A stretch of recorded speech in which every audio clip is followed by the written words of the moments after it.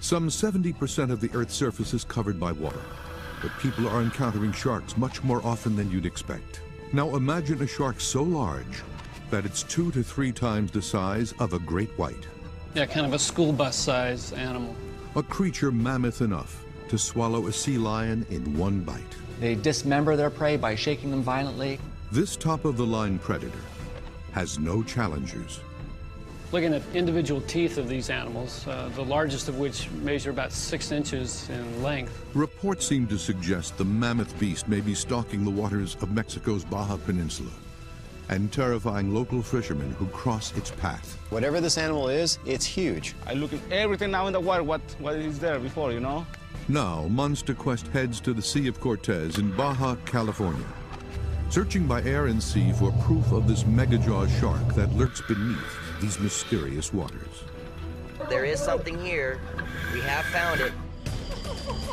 Witnesses around the world report seeing monsters. Are they real or imaginary? Science searches for answers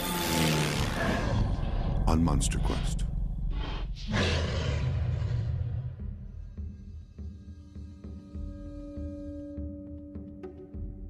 The Sea of Cortez runs between the Baja Peninsula and the Mexican mainland just south of the California border.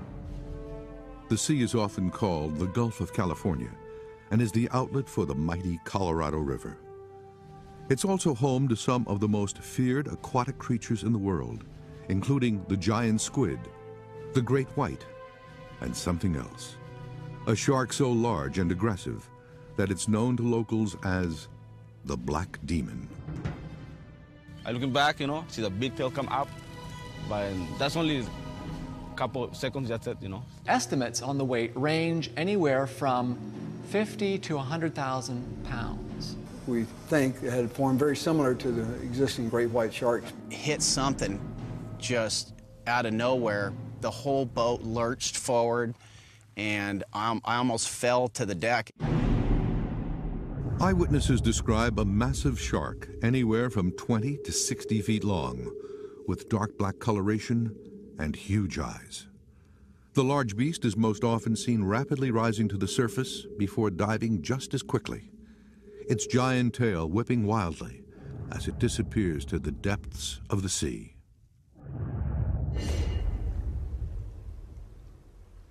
The Monster Quest expedition team has selected the Sea of Cortez as the search location due to a rash of recent sightings in the area, some with terrifying consequences. The old fishermen have always told us, if you're going to go out to these islands, stay close to the shore.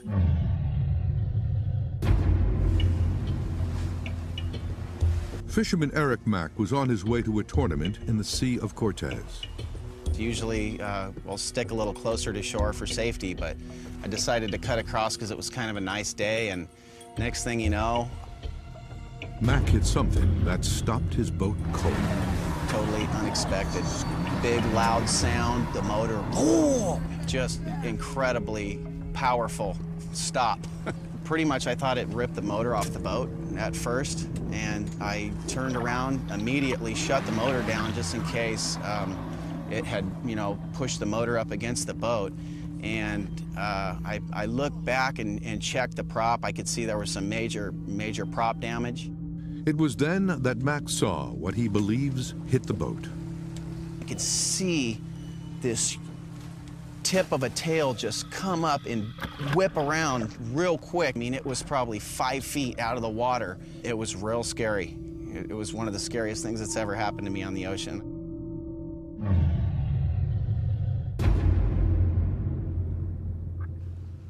The local fishermen out here, they call it the Black Demon, a big black shark. Dale Pearson is an expert diver who has led countless excursions to the Sea of Cortez. It could be a whale shark that all these people are seeing. Misidentification with sharks known to inhabit the area is one possible explanation of the sightings. Whale sharks are known to grow up to 46 feet in length, but the predatory nature described seems to discount this. The behavior of this shark that they're describing and the size of it doesn't really match up to a whale shark. The local reports also mention something even more ominous: large bite marks on the carcasses of seals and sea lions, something whale sharks, which are filter feeders and eat small vertebrate, like krill and plankton, wouldn't do. Pearson believes the differences make it very unlikely that the sightings are simple cases of misidentification, and he thinks the area may be hiding an unknown species. Man, in the Sea of Cortez, you find everything. I mean, the place is just like a living soup of life. There is a plentiful food supply in the Sea of Cortez, making it an ideal hiding place for a megajaws predator. The considerable depth of the sea may explain how a new species could be found here. The lower portion of the Gulf drops down to roughly 12,000 feet. This would mean that a shark, like the frilled shark, long thought to be extinct but was discovered alive in Japan in 2007, could be hiding in the depths.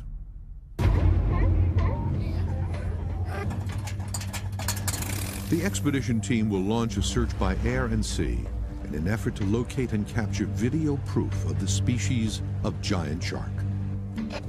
Scott Cassell will also be diving deep into the dark waters to try to answer this feared local mystery. I know that there's an animal here that is the basis of their myth. There's a factual big predator here, and I'm really looking for it. I really want to find it. They will focus their search in the northern section of the Sea of Cortez. The area is full of food sources and would be a natural feeding ground for a monster shark. So this place out here is never dove, it's rarely explored. I mean, it's totally possible that there could be a species of large carnivorous shark down here that we don't know about. Okay, you ready, Mike? The team has devised a two-tiered search method using both a boat and plane. Almost militaristic in the way we're going about it. Pearson's plan is to use the plane to spot the shark from the air. You can't mistake the shape of a shark from 1,000 feet high. They stand out like a beacon. They're big. The plane will then relay the shark's location to the team on the boat. The idea is to spot your target from the air, intercept your target from the sea, deploy in front of the target, communicate back to the boat what's going on, and film it so we can get the information for other people to make the decision on what's actually going on here. Well, the Sea of Cortez is rugged and often unforgiving. Its search area gives the team a much greater chance of achieving their goal. I think it's about 1,000 miles long by about a couple hundred miles wide. Pearson and Cassell will set up base camp in the small town of Puertecitos, close to an area where numerous sightings have taken place. Plan is, as we come down here, they're going to launch the boats out of San Felipe and the aircraft out of San Diego and meet us down here in Puertecitos. The divers have come prepared with the latest specialized dive gear. This is a Ziegel Rapid Diver system, has a 20 cubic foot pony bottle down here, and it enables us to throw this on really quick, hook up, and deploy into the water very, very quickly. It's just another one of the tools for us to get in front of the animal as fast as possible to hopefully find out what this thing is out here. It's what we need for this expedition. Rocket one, this is Expedition Team 1. Pearson checks the rest of the gear they'll need for the dive. We've got all of our communication systems, the rapid diver deployment systems, underwater cameras with laser rangefinder, measuring devices on the front, medical gear with oxygen rebreathers. Pearson and Cassell load up the boat. Their first stop is Lobos Island, which has a large population of sea lions and seals.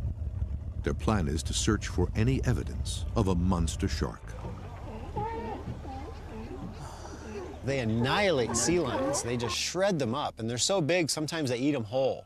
Sea lion behavior can also be an indicator of large predators in the area. The sea lions will go down to a certain depth, and then they won't go any further into the open water. So if I see that behavior, it's a good indicator that a big predator does live here. Diving in an area with the threat of shark activity also means taking a different approach than recreational diving. It's really important that you put yourself out of the food chain by making yourself either difficult for the predator to find or so obvious to the predator that you're not in the prey loop. The plan underneath the water is to get up tight to the shoreline and weave our way down through the rocks. It's the only real safe way to dive the area. You don't want to be out here in the open where the hit zone is. The hit zone indicates open water, and it is not where the divers want to encounter a huge carnivore. They are prepared for a dangerous dive and quickly go into the water.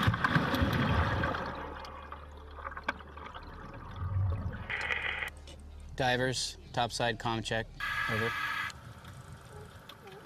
Yeah, go ahead, topside. Topside, just to let you know, we are encountering a large amount of fish in this area, large grouper, snapper. This area is full of very, very large fish. This is a very rich area. Over. Dale, topside copies, over. Divers, topside, depth and location, over. Yeah, topside, we're at 33 feet, and we're making our way up towards the island to investigate the sea lion rookery. Topside copies 33 feet and ascending up the reef to look at the sea lion rookery, over. All right, we're starting to get into them now. Divers, topside, inquiry on what exactly you're viewing at this time, over. Yeah, topside, we're in 10 feet water around sea lion. The divers quickly gauge the sea lion's behavior to get a sense of the likelihood of a predator in the area.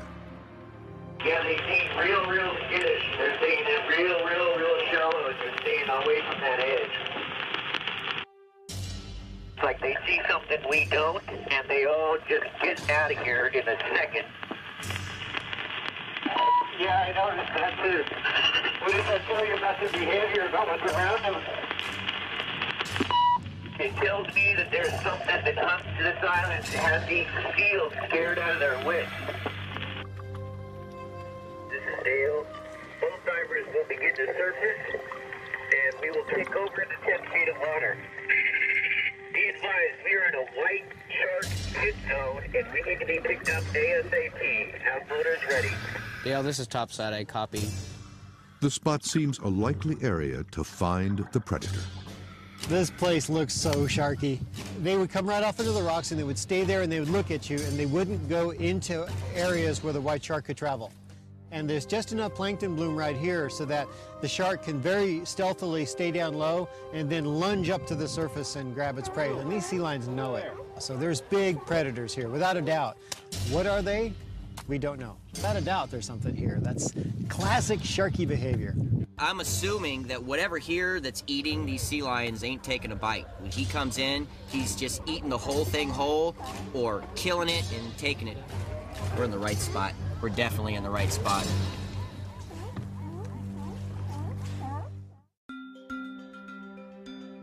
Monster Quest has traveled to Mexico Sea of Cortez to search for an elusive massive shark, referred to by locals as the Black Demon.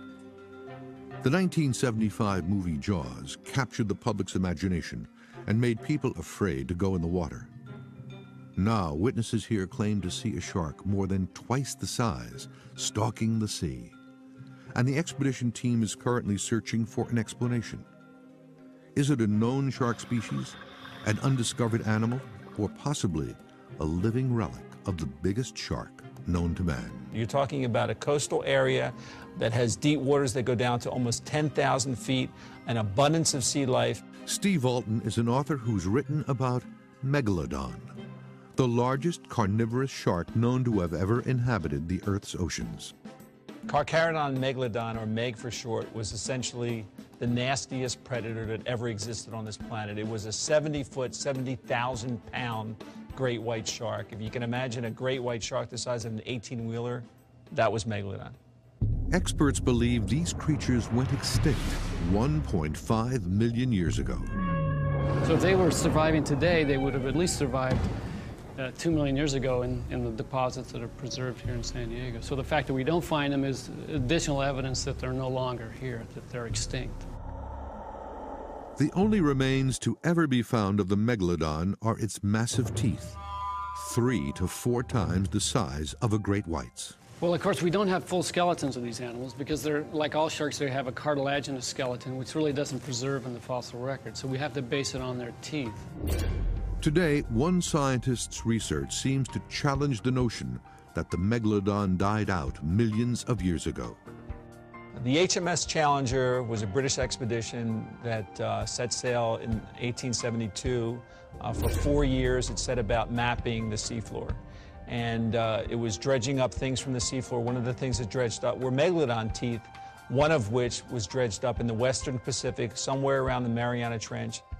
The Mariana Trench is located in the South Pacific, close to Guam, and is so deep that it could easily hold all of Mount Everest. Well, the Mariana Trench is a deep water gorge, unexplored, 1,500 miles long, 40 miles wide. If megalodons still existed, they would be in the deeper waters, like a trench, which remains unexplored.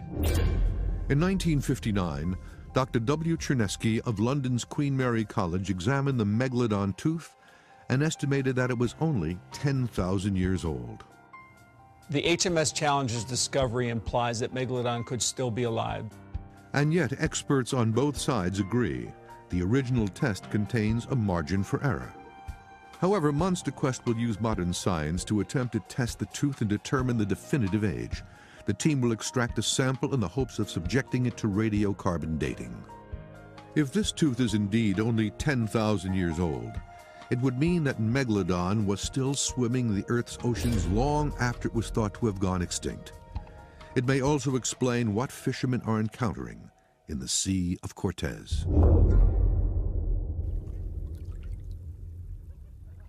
Dale Pearson and Scott Cassell are about to jump back into the area's dark waters, searching for this aggressive, carnivorous shark. Whatever this animal isn't meshing with what we already know. That's why we're here. It is dangerous. Anytime you're diving into the ocean, there's an element of risk involved. When you jump in the water right next to it, they're surprised like any other fish, and they're not going to be in attack mode. The team is prepared to even use the camera as a defense against the creature. We have this wing on top of the camera, which is designed to put it in the shark's mouth if this gets in the worst case scenario. Pearson and Cassell are preparing to re-enter the water. Speed is key, especially for an ocean animal. The chances of him staying in that spot for very long are very low. So time is of the essence. They will head back out to Lobos Island, eager to investigate what made the area's sea lions so agitated. They are afraid of something. They're being spooked by the presence of a very large predator. The plane prepares for takeoff as Pearson lays out the plan. The third island down is kind of out a little ways, has a peak on one side and a flat spot on the other. That's where we're going to be. That's Lobos Island. So if you guys come and follow us out and then just stay circled around these things. Constant communication will be key, as the plane will be spotting for the boat below.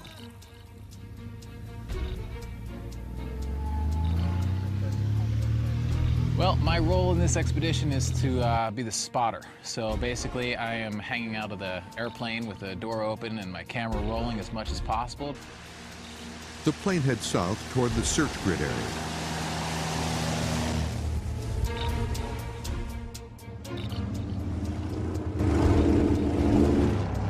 The speedboat carrying the divers does the same. Just an hour into the search, the plane spots something. 607, you see anything? Yeah, I think we just spotted a shark pretty good size. They see something in the water. We need to stage our gear. They pinpoint the location of the shark, only a mile from Lobos Island. They see something, we might have a possible contact on a big animal over there. They're going to make another pass by it. The dive team needs to be right on top of the shark in order to capture the evidence they need. To be sure that they don't miss the shark, they need to have a visual contact from the plane before they dive. 607, what was the situation on the contact of that animal, over? We circled around, we kind of lost it. I don't know if it went underwater or what. They might have got contact with something over at that island, something rather large. The pilot saw it from the air, so you know it's got to be big.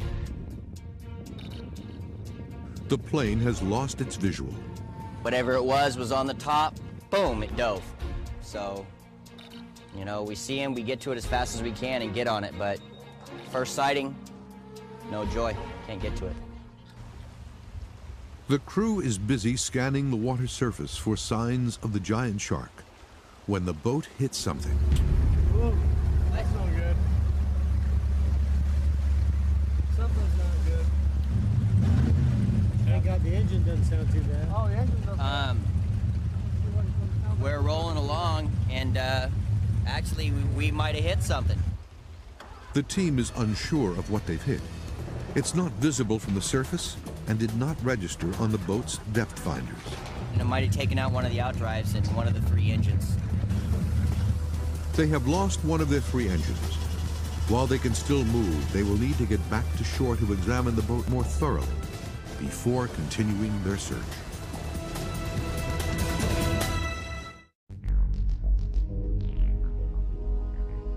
The fishermen of the Sea of Cortez off the Baja Peninsula are witnessing a giant shark prowling these idyllic waters. Monster Quest has journeyed to Mexico to investigate and try to capture evidence of megajaws.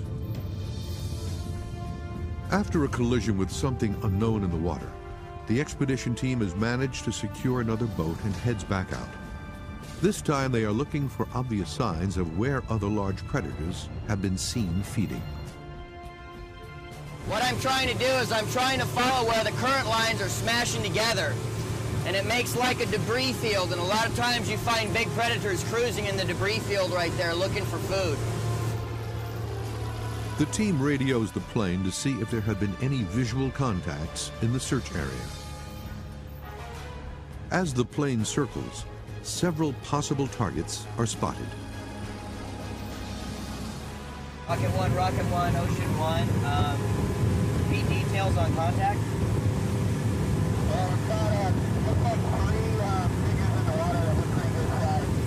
Roger that, Rocket 1. What island location are you at, over? From their aerial vantage point, the plane sees an amazing sight.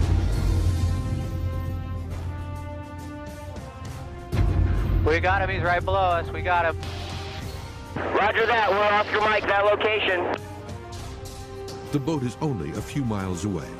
That's going to be a little bit off of your port side. Left turn. Copy port side, about how far?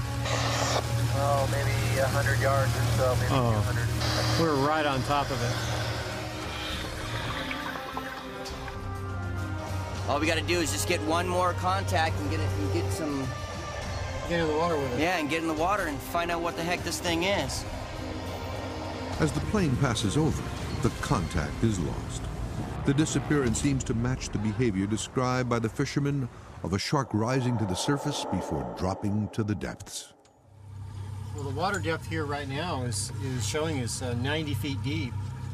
And from the surface, you can see usually half that distance on a day like this. So if the animal's 40 feet or shallower, we're going to see it. After circling the area again, the team realizes that the shark has eluded them. We've had several good contacts in this area, but whatever animal or animals are, I don't know if they don't like the sound of the plane, but they keep dropping. So this is a good area. We just got to hit on top of one. The team's encounter has not been the first run-in with what the locals call the Black Demon. See the big tail come up, but that's only a couple of seconds, that's it, you know, not too long, and go. Only see his blood in the air, in the water.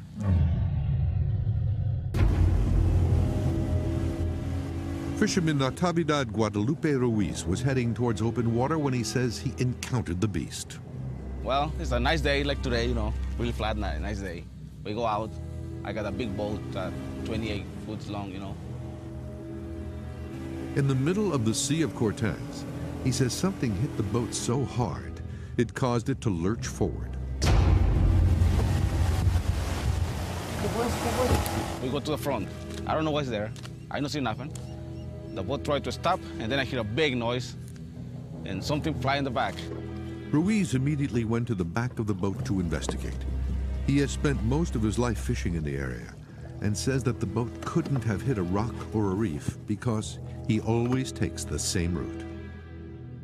I go down, check everything, but I don't see nothing. I don't know what happened.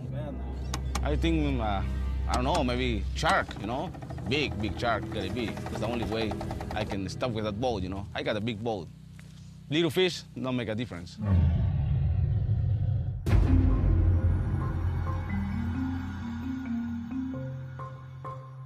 The Monster Quest team has returned to sea and expanded its search area. My goal here is to find this shape in the sea, jump in on it, and find out what it is. Yesterday, we spent the whole day out on the water, searching. Today, we have more assets. We have 2 boats in the water. We've got 1 boat out far. We've got 1 boat in close. We have air support circling our area. We have a contact right now. The plane is up in the air and has again targeted Lobos Island as the most likely encounter point. Almost immediately, a possible contact is made. 607 Rocket, can you do a low altitude flyby over our bow? We have a possible sighting, call to verify, call contact. 607 Rocket, we're on our way. Yeah, we saw a long footprint in the water looking like something was coming up to the surface, but we haven't seen anything come up for air, so it could be what we're looking for. Keep driving forward, right here like this. We've got a large shark that is off of our stern, 200 yards. We don't know the species yet, so we're going to try to close in on it. Just off my left wing is where we saw it. Pearson and Cassell prepare to enter the water. There will be little time to capture the image of this dangerous giant shark. As soon as he verifies the coordinates, we're going to move over on it. We're going to drop in and see if we can film it. We have a sighting right now. We just want to verify contact, and then we're going to be on it. 607, give me coordinates to your location so we can intercept and deploy. Okay, if you need a launch and a lat, you're going to have to give me a second. Roger, standing by for launch and lat. Yes, north 2952.77, west 114, 23.86. Little bit to your left. You guys should be seeing him. Return. There he is. He's right there. Okay, he's just off our wing now, guys. Off our right wing. The sighting is confirmed and the divers immediately drop in. The prospect of capturing the first photographic evidence of the mythical black demon shark has them anxious. Check. Yeah, we read you loud and clear. How many? Divers, surface, have you seen any contacts yet? Over. Negative contact at this point. Roger that, standing by. Topside, it appears target has left the area. It's probably sounded. We were unable to get a shot at it. We're heading back to the boat. Roger that, standing by. The team is unable to capture an image of the shark with their cameras. We had a target, we closed on it, jumped in, and before we could get the cameras on it, whatever it was took off and dove down, so all we know right now is that it was a big shark. Something was here. We spotted it several times. That time we got a good view at it. They got a location for us. We went on there, we jumped on it, but well, whatever this thing is it's kind of skittish, you know? So I must have heard the boat coming or something, because we were on it pretty quick. Now it's gone, so nothing left to do but try it again. The team seems to be one step behind the creature. Ocean 1, copy. Ocean 1, loud and clear. 607, we were unable to film the target. How's your reconnaissance going? Well, we've combed that whole bay over there where we saw the one yesterday, and so far no joy. We might want to go ahead and start your grid patterns more to the north of your location. All right, 607, roger. Pearson feels they're just one more break away from capturing proof of the monster. I know it's out there, man. I know we can find it. It's just a matter of getting everything dialed in just right, you know? We've done a lot of these expeditions. We know what we're doing.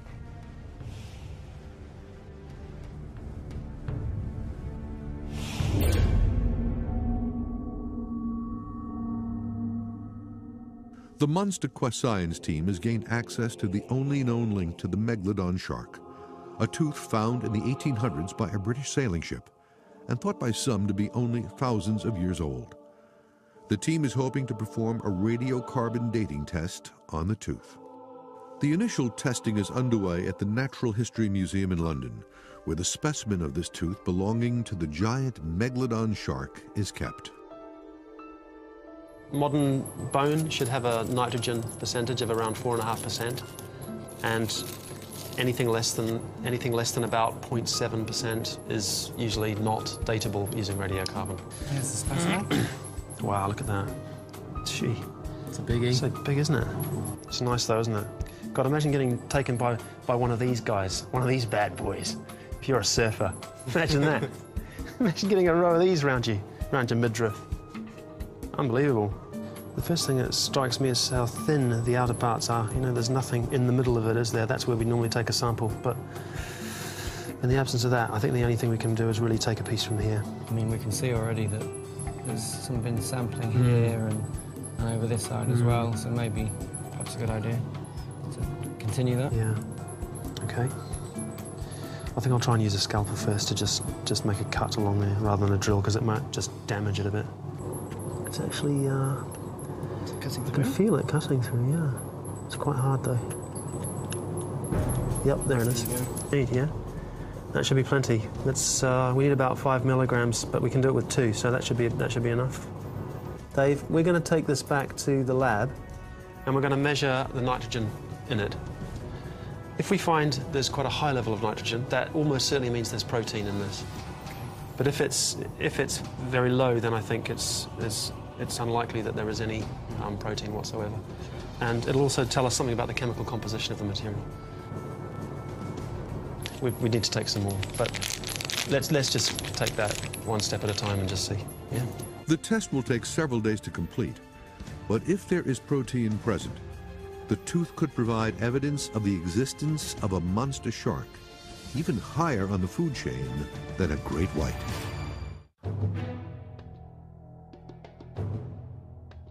MonsterQuest is searching the depths of the Sea of Cortez in search of a massive megajaws predator that locals have reported seeing with increased frequency. One suspicion is that it is actually a long dormant species called Megalodon. If Megalodon still exists, it is believed to inhabit the deepest trenches of the oceans. At a depth of 12,000 feet and with a plentiful food supply, the Sea of Cortez may offer the ideal habitat for a giant shark. MonsterQuest divers Dale Pearson and Scott Cassell are searching the Sea of Cortez for the megajaws creature that locals are witnessing. We're not looking for a 5, 6, 10, 12 foot shark. What we're looking for is 15 to 20 feet.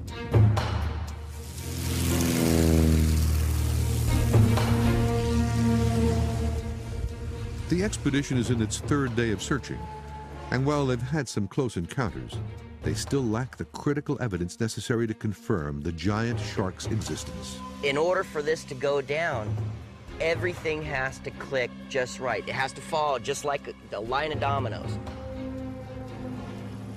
The team gets a tip from a local fisherman who says he's seen what locals call the Black Demon, just a short distance away. The search plane heads to the last known location, Gonzaga Bay. It's small with a forced channel, meaning there's only one way in or out. This should make spotting the beast easier for the plane.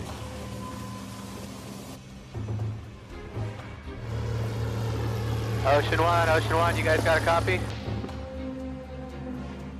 The team on the plane spots something in Gonzaga Bay.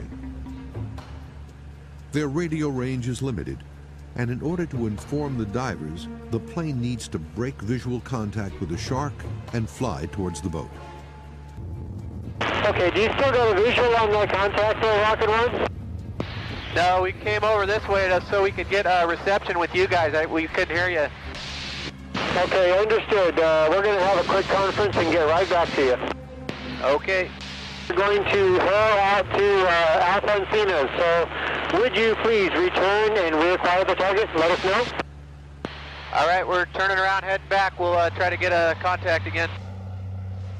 The plane will try to re-establish the location of the shark, while the dive team attempts to get into position to intercept.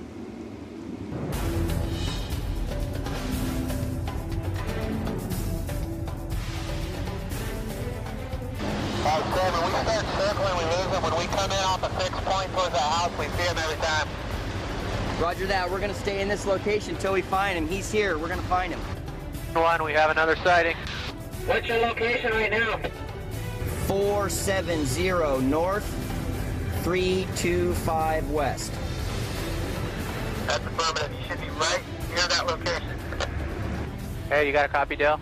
Yeah, go ahead. Okay, just off my right wing, about this location is where we saw him. Roger that. Okay, he should be off of your guys' starboard side. I got him. Okay, we got him. He's right here, you guys. Just off our right wing. Try to spot in the water if you can. I can still Just see off him. the right wing right now? Yeah, we can still see him. Keep circling. Are you still on him? Yeah, I'm still on him. Around. Our camera guy's still on him. All right, now I lost him under the wing. The hunt for the shark now relies on establishing visual contact. Just passed him off the right wing, guys. Turn to the right here, Brad. I think I see something over there. Yeah, you guys are real close. We don't see it anymore.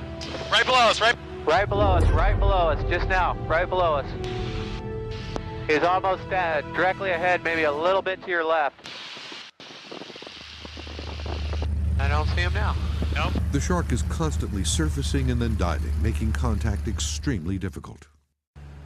I don't see him. He must have went down, huh? Yeah, had to, because they were right on him. Rocket 1, we lost it. Can you keep doing a little flying for us, maybe a little higher to give us more vantage point? We'll do that, yeah, we'll climb up a little more. Yeah, we're not seeing him right now either. We think he might have gone. Right behind you. Right behind you guys, Roger that. Contact straight below you. Okay, hard to starboard, right over there, straight below us. Roger that. We're Oscar Mike, that location. Roger that. Try to keep your eye on him. Try to keep your eye on him so we don't lose him. It's go time. Keep going. He's right ahead of you. Right in front of you guys. Keep going. He's right in front of you. That is a nice shot. Got it. You guys got it? Awesome. The team finally gets the confirmed contact they need. The divers deploy into the murky waters, hoping to make an identification. Oh, they're in. Divers are in the water. I got him.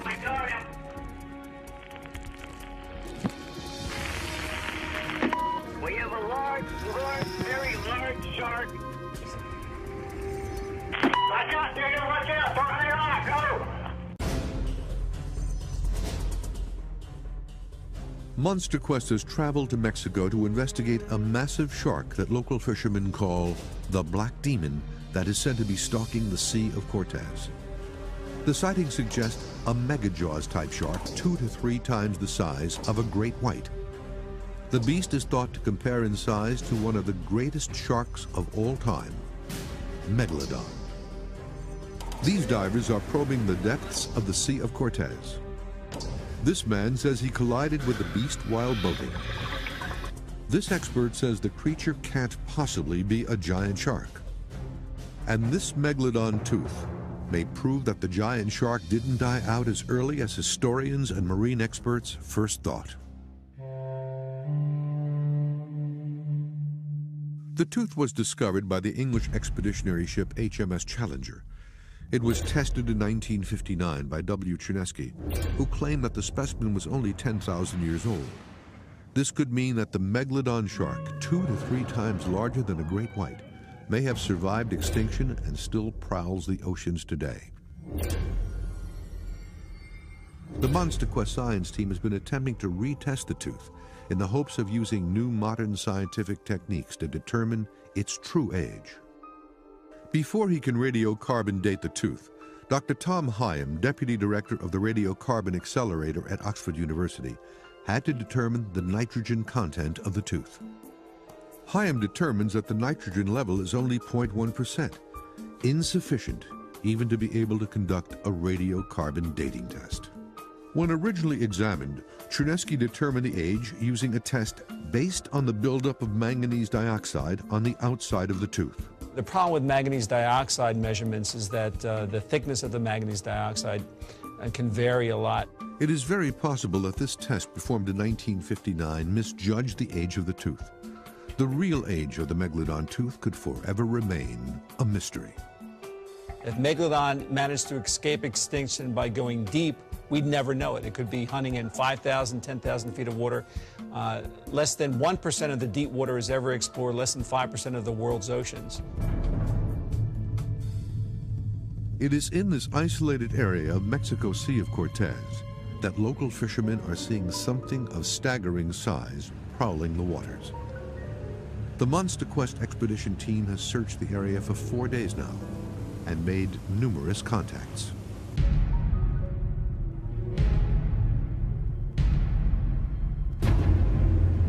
We had several targets just disappear on us, and we started thinking, are we actually going to be able to get in the water and see this thing? And sure enough, almost at the final hour of the day, when everything's starting to get rough and we're starting to think about coming on back because the aircraft is starting to run out of fuel, bam, there's a target, bam, the boat gets there on time, we jump in the water, there we are. Pearson and Cassell have spotted a massive shark in Gonzaga Bay. In the frenzy to capture images of the shark, Cassell drops into the potentially deadly waters without his protective helmet.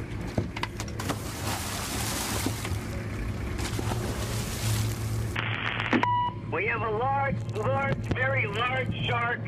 The divers move in for a closer look. Watch out, dude, watch out, don't hang on, go!